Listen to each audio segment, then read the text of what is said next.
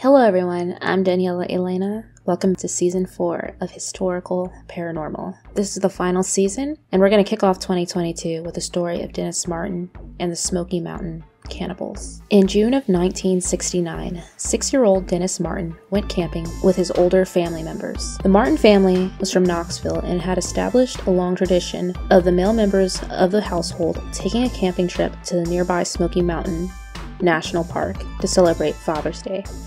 Dennis traveled to the park for his first camping trip alongside his father, grandfather, and older brother, initially arriving at Cades Cove. The group then hiked to Russell Field, where they camped overnight. The following morning, they set off for the Spence Field, a highland meadow and popular camping spot bisected by the famous Appalachian Trail. On arrival, the two Martin children were allowed to play with others camping nearby.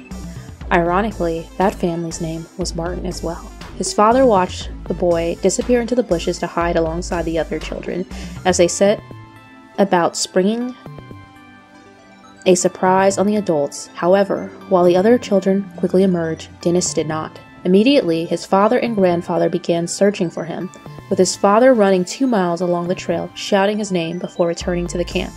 His grandfather hiked out to raise the alarm, arriving at Cades Cove Ranger Station at around 8:30 p.m. An extensive search was launched with National Park Service personnel supplemented by National Guard troops and Green Berets. In total, around 1,400 searchers found no sign of the child. The search was later criticized in part due to the large number of personnel involved potentially obscuring tracks in the ground that was already difficult to track over due to heavy rain. The tracks of a child were found but dismissed as belonging to one of the Boy Scouts that were helping with the search. However, the tracks were later reported to have come from a child who was missing one shoe and which disappeared on the bank of a stream, suggesting they likely belonged to Martin. This was supported when a shoe and sock were found 3 days into the search. U.S. Army Green Berets during the search image. Despite searchers continuing their effort for over 2 weeks, no further trace of Martin was ever found. A $5,000 reward offered by the family turned up a number of calls from psychics, but never anything that led to a breakthrough.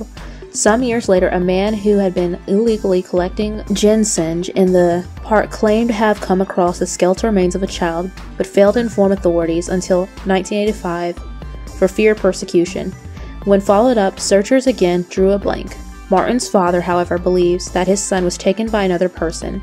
This theory appears to be based largely on the eyewitness account of Harold Key, a visitor to the park that reported hearing a loud scream on the afternoon Martin disappeared. Shortly after, he claims to have seen a disheveled man covered in hair and attempting to remain unseen, fleeing through the woods. Key's family elaborated that the figure had a red object slung over his shoulder, matching the clothing Martin was wearing. Despite the report, FBI investigators ultimately dismissed it, given that the sighting had taken place more than 5 miles from where Martin had vanished, and Key was unclear on the timeline. Key later speculated the man may have been a moonshiner, explaining his reluctance to be seen. One retired park ranger lamented the failure to properly follow up either the footprints or the sighting of the rough-looking man. He argued that as the location of the sighting was downhill from where Martin disappeared, it was more than reasonable for a relative fit individual to cover that distance in the time frame, even carrying a child. Some people lend credence that that figure, who was hairy or covered in potentially fur skins, could have been a feral person, and there are stories of feral people living in national parks. With the location being in Appalachia, there is a lot of inbreeding that has gone on, so to follow up on this, and looking at the idea of feral people or even cannibals in national parks, we'll now take a look at some statistics on missing persons in national parks. National parks have historically been places that inspire morbid curiosity and rampant imagination. With acres of dense, often unexplored forests, many fear what could be lurking inside. These fears are not entirely irrational either, with 2,727 deaths in U.S. national parks over the past 12 years. Recently, many people have taken to TikTok to attempt to explain the phenomenon.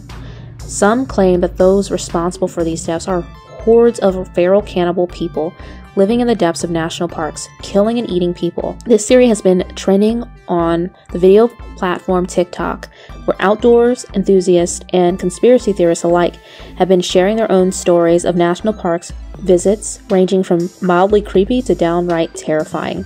TikToker Chronicles of Olivia posted a video detailing her experience at Lena Lake in Washington State, in which she found hundreds of what she described as humanoid footsteps at the top of the mountain she was climbing. After filing an official report with no conclusive evidence, Olivia still contends that the footsteps she found belong to a humanoid creature, but the government is hiding due to their lack of official species classifications. Mysteriously, her TikToks describing her experience have been deleted, though her videos are still available on her YouTube channel. In January of 2020, another TikToker going by the name The Present Believer claimed to hear blood-curdling screams during her visit to Big Bend National Park in Brewster County, Texas. While camping with her husband and daughter, Ariel heard multiple people screaming deep within the wilderness of the park, yelling phrases such as, "We're gonna die! Call a ranger! I love you! Just know that!" Ariel and her family reported the incident to the police and park rangers, who found nothing there. Has been no documented evidence of this incident, but her story has made the rounds on TikTok and has inspired many others to tell their stories as well. After TikToks like these went viral, hundreds of other videos have surfaced of people telling similar stories of creepy happenings in national parks. And with the help of conspiracy theorists and groupthink, many have jumped to the same conclusion: the existence of feral cannibal people. These theorists assert that due to the dense and largely undiscovered nature of national parks, that a subhuman species of people have been living in these areas, occasionally terrorizing local and visitors alike, refusing entirely to take into account the existence of dangerous wildlife in these disappearances. TikToker Gracious have even claims that there are several eyewitness accounts of these creatures and that the police are neglecting to investigate. As rumors run amok, an increasing number of people have stated that they will never enter a national park again for the fear of these creatures. Sustainability scientist and content creator Elana Wood, known as the Garbage Queen on TikTok, also contributed to the conversation through TikTok, doing her best to debunk. In her TikTok, Elana reacts to a video of another TikToker filming herself while camping in the Great Smoky Mountains, where creepy noises can be heard in the background. Elana, as a resident of the Tennessee mountains, explains her familiarity with wildlife, noises such as the ones coming from coyotes heard in the videos. She goes on to debunk the cannibalistic people theory and explains that many of those spooky happenings in national parks can be chalked up to animals like bears, bobcats, cougars, and other wildlife. Other natives of Appalachian Mountains area have also come forward to speak out about this claiming that much of these theories come from folklore and myths that have been around for years. Many note that conspiracy theories like these uphold harmful stereotypes about Appalachian people and circulate unnecessary fear-mongering about often misunderstood populations. It is likely those native to the area note that much of the hysteria around killer cannibals comes from long retold pieces of folklore that are just now reaching the mainstream. However, instances of missing people in national parks are still all too real, and a string of cold cases leaves unanswered questions about those who were never found. Former police officer and investigator David Paulides released several books and one documentary on the subject, titled Missing 411. This series chronicles many disappearances that Paulides investigated throughout his career, all of which took place in national parks, and none offering any plausible explanation. Keith Parkins, another case that raises eyebrows, of a 2-year-old who disappeared while visiting his grandfather's ranch in the middle of Ritter, Oregon by Umatilla National Forest. His disappearance launched a full investigation by local authorities, which led to him being found 12 miles away from the ranch, lying unconscious in the snow. As a toddler, Keith had no way of moving this far on his own without even warm clothing. It's surprising that he even survived. Years later, as an adult, Parkins was interviewed for Missing 411 and claimed no recollection of the event.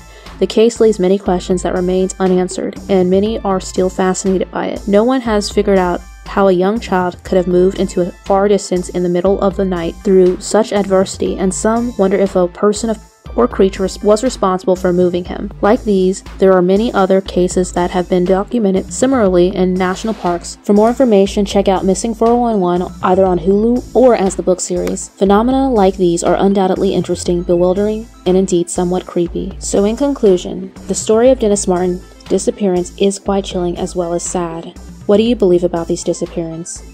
Is it possible it was simply people who were unable to survive in the wilderness and were eaten by wildlife, or eventually experienced dehydration and starvation?